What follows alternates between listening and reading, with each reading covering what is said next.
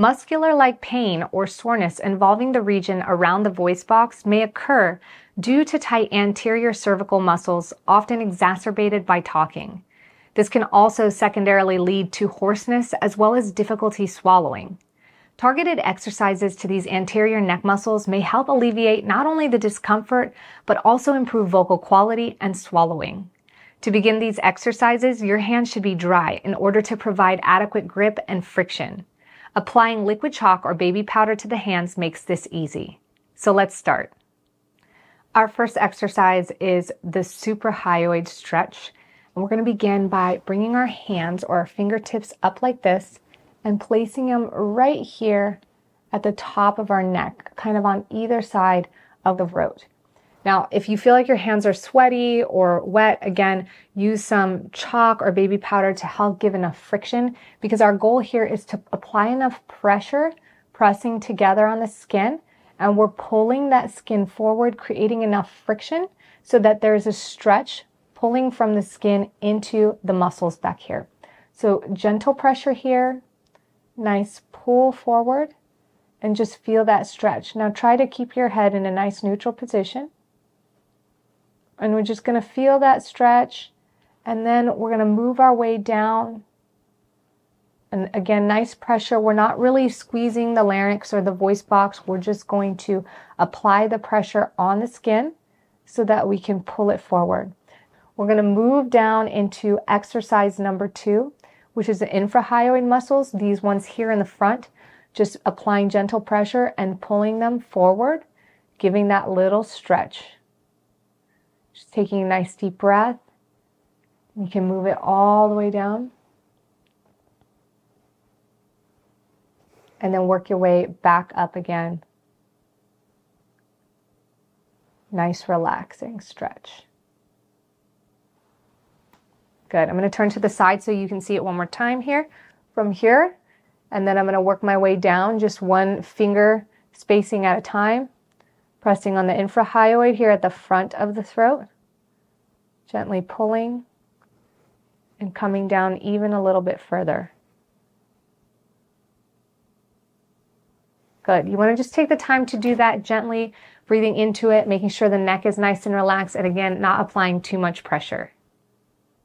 Our next exercise is the Suprahyoid Massage.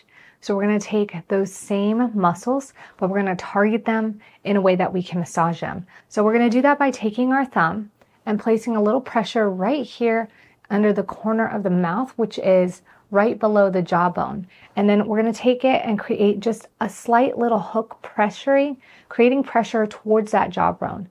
So right here under, and then just gently relax, applying enough pressure where you can just feel it. And then breathe and relax all these muscles. Then take it and move it towards the chin here. And same thing, creating that hook and putting a little pressure right behind that jawbone. And then you can make your way to the other side. You can also switch hands if you like. And we're just applying gentle pressure. It shouldn't be painful or sharp. Again, moving towards the corner back here. And then release. And you can also do this massage using both thumbs at the same time. So we can go ahead and deepen or improve the benefits of this massage by just making a little vocalization like E. So taking those thumbs, let's put them here on either corner underneath the jaw. Give it a good press. Inhale. And just make a nice little E. Good. Now you can feel those muscles activate right under here. So that allows that pressure or that point of your massage to work in a little bit deeper. So then move it one fingerprint back and again. E. So it's just a gentle E. We're not trying to project. We're just trying to activate those muscles as we apply this nice, steady, and gentle pressure. We're going to move on to a scaling massage. So in order to do this massage, you have to know where that muscle is. And we're going to target it right here. It's right where the collarbone is. in between the neck muscle and the trap muscle, which right here forms a triangle. And it's within that triangle that we have access to this scaling muscle. So we're going to take our 3 fingers like this. You can use 2 or 3, and you can do this 2 ways. You can do this with friction, or you can use some kind of lubricant like oil, massage oil. If you want to start with the friction, I'm going to instruct that first. So taking your muscles and placing it within that triangle, you can tilt your head gently, just ever so slightly to give yourself more access. But we're going to take the hand up and press into that triangle, and then we're going to move our fingers back and forth like this, applying pressure as we do to the muscles side to side. So you're going to feel those muscles kind of up and down, and as you're going to move across them horizontally, then we're going to move downwards and then repeat. You can do this all the way till you get right above that collarbone, and then work your way back up again. It should feel really nice. So nice and gentle, nothing sharp or painful. If you are doing like a non-friction route or a less friction route with the oil, you can go ahead and press 2 or 3 fingers into there and start rubbing down from the SCM and pressing into the scalene, like so. So let's move on to a sternocleidomastoid massage, also known as the SCM, or what I like to call the neck muscle right here. And this is really simple and really nice because a lot of times we don't realize how stiff and sore we are here. All we're going to do is take our 2 fingers like this and place it around that muscle. So you see this nice long neck muscle here. And here at the top, right as close as you can to the skull or the base of the skull here below your ear, we're going to take it and press ever so gently. Breathing in nice and deep, relaxing, and then you can go ahead and release that and work your way down. Pressing and holding and continuing to follow that muscle all the way down. The most important thing is when you do this, you're relaxed. So relax the shoulders, relax the head and neck. If you can tilt a little bit to gain a little more access, but you don't need that much of a tilt because you really want to focus on applying that pressure on either side of the muscle here. Of course, you can go ahead and massage both sides, nice and gentle, just applying pressure like a little pinch and releasing. The next exercise we're going to be doing is the sternocleidomastoid stretch, the SCM stretch. So the same muscle we were just massaging, we're going to give it a nice stretch. And this is really amazing to do. A lot of times we focus on the back of our neck, but releasing this equally is just a great practice to check in. So it's pretty simple. All you're going to do is rotate your head over your shoulder like this, making sure the shoulders are relaxed and down. And then you're going to tilt your head up slightly like so. And I like to focus on this corner of the jaw as if you were pointing it up towards the ceiling. You're going to feel that nice stretch here at the front of the neck. Now, if you want to, you can take your opposite hand and gently apply pressure to the opposite shoulder. Just kind of engage it to relax down and just help it relax a little bit more so you can focus on deepening the stretch in the muscle. Again, nothing should be tight, tense, or pinching. So just enough to feel the stretch of that muscle is all you need to give it a good stretch. So breathing in nice and deep. You can hold this stretch for a good 10 to 15 seconds, or maybe even a little bit more as you work your way up. And then release, and feel free to repeat a couple times. You can do this stretch almost every day if you just do it gently. If you do feel any soreness after this kind of stretch, it's a good indicator that you're probably doing too much and need to back off. Let's move into some front neck extensions. We're going to begin by placing our hands, I like to interlace the fingers right here on the chest, and we're going to apply a little downward pressure. So if you can do this with dry hands, you can use dry chalk or something to create friction. You can place it here on your chest and put a little bit downward pressure on the skin. And then we're just going to take our neck and gently lift up. I like to close my jaw when I do this, keeping my mouth shut so that we feel a lot of that stretching happen here in the front of the neck.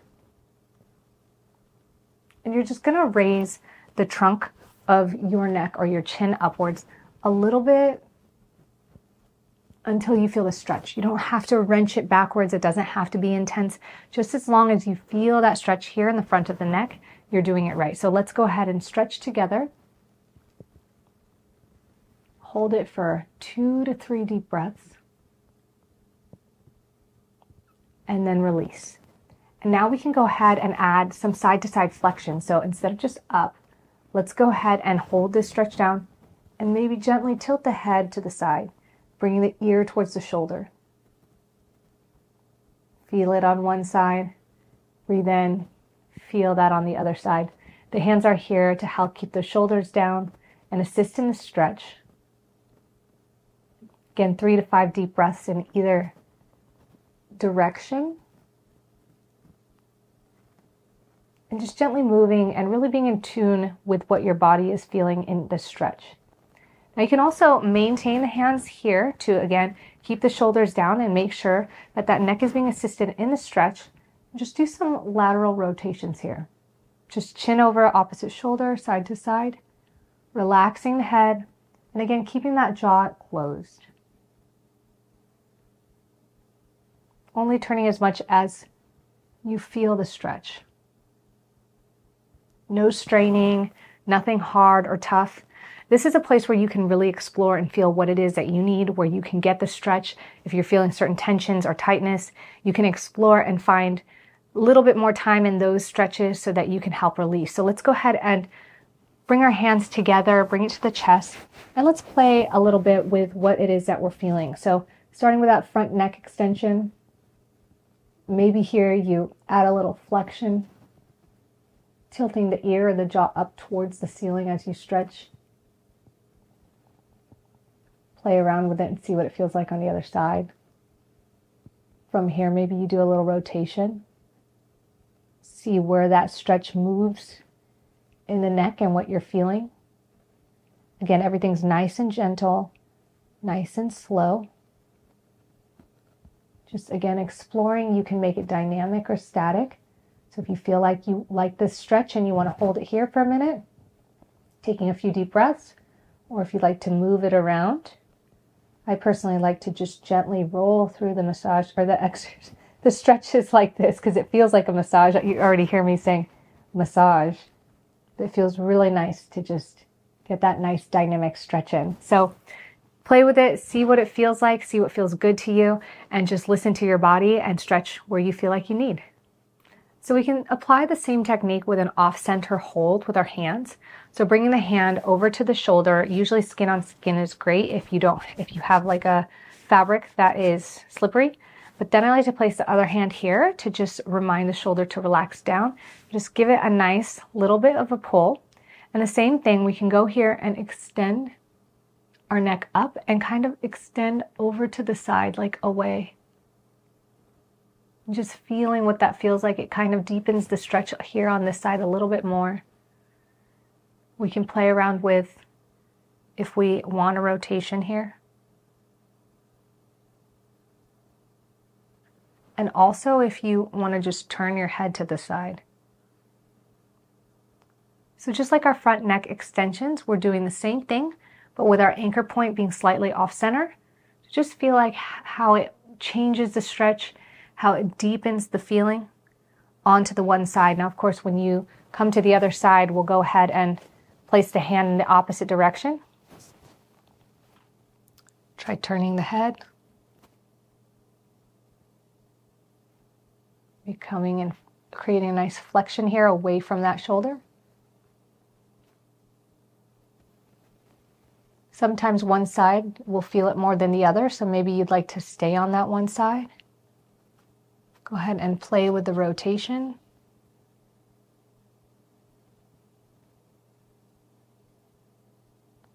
And see how you feel. Please keep in mind that these exercises should all be performed gently. At no point should you be exerting any pressure on the cartilage of the voice box and windpipe itself. All manipulation is performed only to the soft tissues, skin, fascia, muscles, and tendons.